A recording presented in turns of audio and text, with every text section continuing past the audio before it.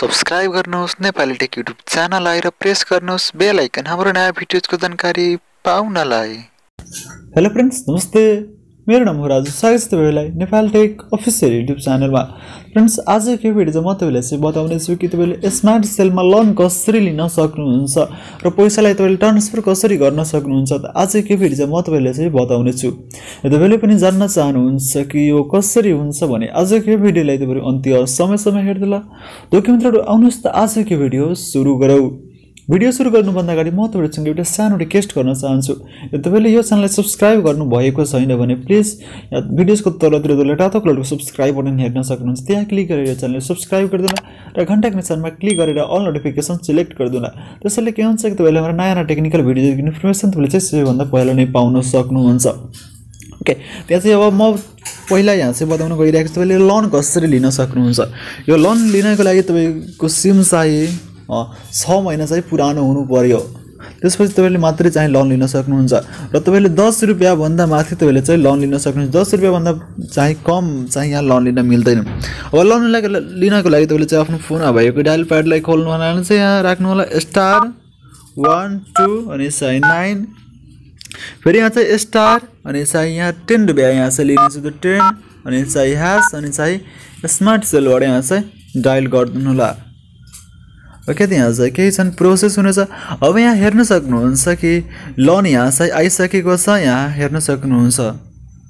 Okay, अनि यसको fee चाहिँ 0 रुपैयाँ 50 पैसा। यो चाहिँ जब तपाईले रिचार्ज गर्नुहुन्छ भने 10 रुपैयाँ अनि चाहिँ 50 पैसा तपाईको यहाँ चाहिँ काट्ने छ। यहाँ 50 पैसा यसको चाहिँ फी रहेको छ, यहाँ चाहिँ हेर्न सक्नुहुन्छ।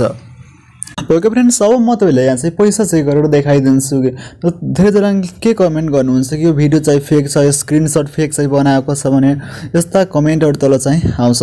त के म यहाँ चाहिँ पैसा यहाँ तपाईलाई चाहिँ चेक गरेर देखाइदिन्छु।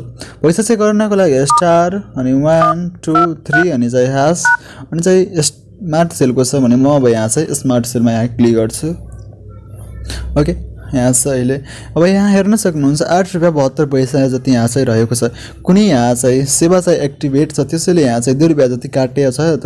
यो तपाईले यहाँ चाहिँ हेर्न सक्नुहुन्छ 8 रुपैयाँ यहाँ चाहिँ रहेको छ। भने पैसा ट्रान्सफर गर्न चाहनुहुन्छ भने कुनै व्यक्तिको मोबाइलमा भने त्यसको लागि तपाईले आफ्नो फोनमा भएको डायलर प्याडमा जानु होला अनि यहाँ चाहिँ स्टार अनि 1 अनि चाहिँ 3 1 यहाँ चाहिँ राख्नु होला अनि फेरि यहाँ चाहिँ स्टार अनि यहाँ चाहिँ मोबाइल नम्बर तपाईले जुन व्यक्तिको मोबाइलमा तपाईले पैसा पठाउन चाहनुहुन्छ त्यो व्यक्तिको यहाँ चाहिँ मोबाइल नम्बर यहाँ चाहिँ राख्नु होला।